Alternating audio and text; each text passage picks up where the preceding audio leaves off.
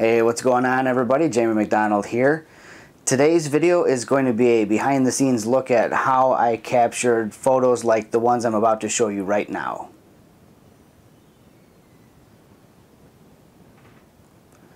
So, pretty interesting, isn't it? I shared some of these photos just the other day on Facebook and Twitter and had several people ask me, okay, how do you make a shot like that? So we'll go over that today. Tools you're going to need for this. Well, one of your Olympus cameras, obviously. I'll be shooting it today probably with an EM1. And your lens selection, you know, it really doesn't matter. You don't have to have one of the pro grade lenses. You don't have to have one of the primes. You can be doing this all with kit lens. So our aperture for these shots will probably be right around the sweet spot for most lenses. You know, it's going to be around the 5.6 area, somewhere right around in that general ballpark. I might experiment a little bit with like shooting a little bit wider, like all the way down to f1.8, because I'll probably be using the lens that I'm shooting this video with, the 17mm f1.8. So your camera, a lens, any lens, doesn't matter. Light bulbs. You're going to need some light bulbs.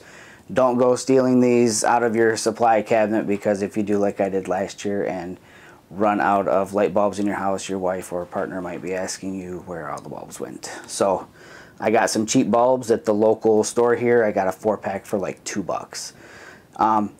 Probably 10 years from now you won't be able to make this kind of photograph, because incandescent bulbs are going away here in the United States, and I'm sure everywhere else in the world as well. So yes, incandescent bulb. Compact fluorescent does not work, obviously. We need a filament inside the bulb in order for this to work. You're going to need a lamp. I picked this one up at the local Walmart for like $7. This is a perfect type of lamp for this, because it's basically just a pedestal. So our bulb will just kind of be floating out in space. The base is black, which is going to work great because we're going to be shooting in a darkened room. So you can kind of see how this works. It'll go in the lamp. Before we go any further, let me just tell you, before you go and start breaking bulbs to get rocking and rolling on this project, do a test first, okay? Plug your lamp in, put a non-broken bulb in, determine what is on for your lamp. You want to leave it set to on, and I'll explain shortly here. So, lamp, bulb, and this is what the bulb will look like when it's broken. There's really not a whole lot there. Ideally, you're going to want to break the bulb in such a manner that the filament does not break. Once the filament is broken, it's not going to light up. It's not going to burn out. We're capturing the bulb as it burns out. A light bulb is a vacuum sealed environment, which means the filament inside here, when electricity is flowing through it, is going to just smolder when it's inside here. That's what makes it glow. Once you get rid of the vacuum, I guess I'm trying to look for the right way to say this here. Once this no longer becomes a vacuum and oxygen is allowed to get into there, it just burns. So that's where we get the look that we're going to generate from this. One of the biggest things is going to be, how do I break the bulb? A lot of ways to do this. You could break it with a hammer, like maybe wrap a cloth around it and just tap it with a hammer to get it to break. You do that and you really run the risk of damaging the filament inside of the bulb. Something that I've been doing lately is taking some yarn. My wife is big into crocheting lately, so I've got lots of yarn to play with.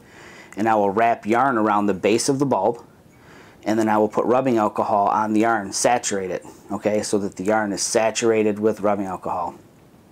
Light the rubbing alcohol on fire.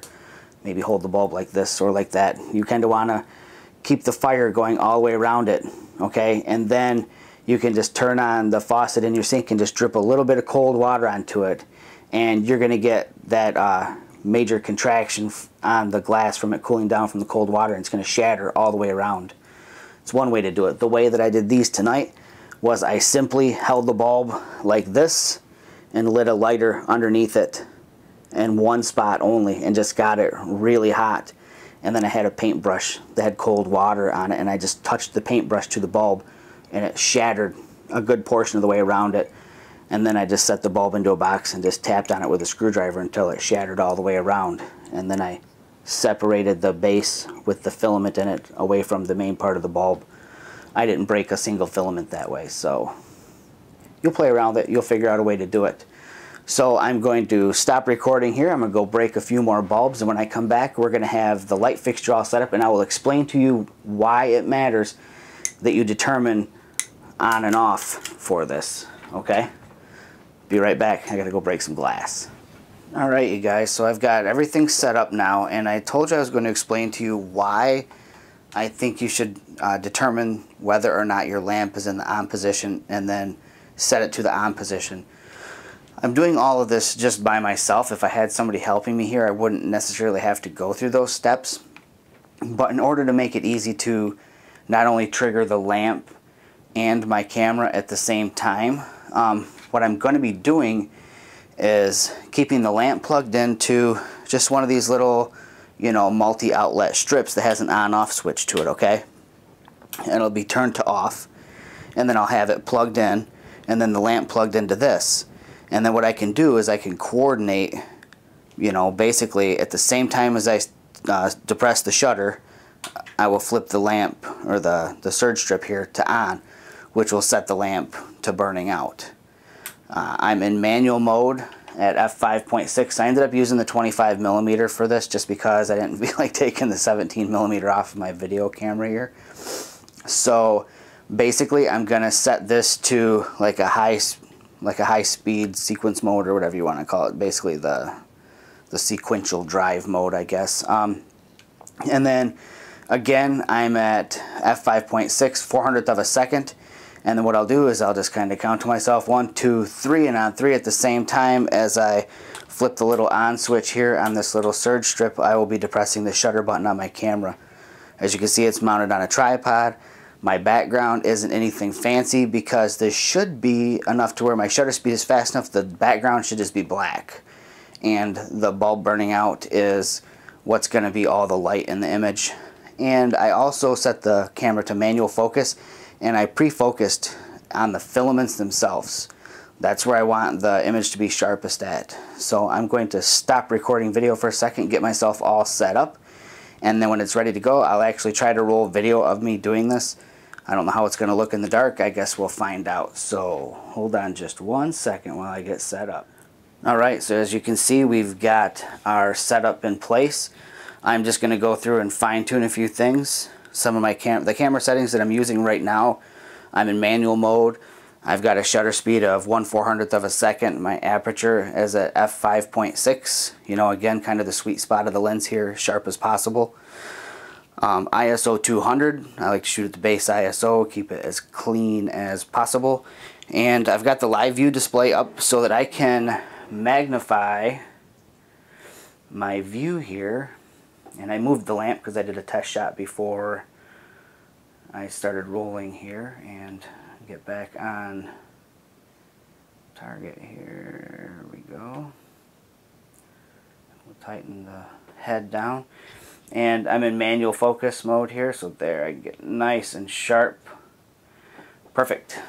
Again, you notice like the background here, nothing super crazy cool, no fancy backdrop. This is just literally on a bed in a spare bedroom. I've got some corrugated plastic down kind of as a working surface here. The shutter speed is going to be fast enough with all the lights off, with the aperture, ISO, and shutter speed where they're at. The background should be pretty much just black, and we're only going to see our finished product here, so no need for a fancy studio setup for this. I'm shutting off my little studio light here, and I'm going to turn off the bedroom light here, the overhead light, and we're going to get rocking and rolling here. So I've got the lamp already plugged in to my surge strip, and I will basically, oh, and I've got the camera on sequential mode, so it's basically just going to fire off a bunch of shots. So here we go on 3, guys. Ready? 1, 2, 3. There we go. Like a machine gun. And we'll let that process here for a second, and then I will review a couple of the photos here and see what we got. The cool thing with this is every single time you do this, you get something completely different. That's awesome. And that's the winner right there. Yeah. So these are so much fun.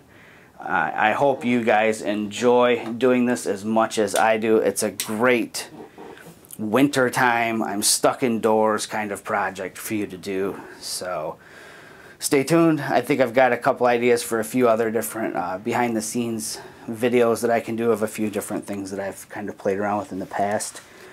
If you like the video, give it a thumbs up, drop some comments, subscribe, tell your friends, hey, check this video out, it was kind of cool, you might like it. The more viewers and subscribers, the more motivated I am to put stuff together like this. So, as always, you guys, thanks for stopping in, and take care.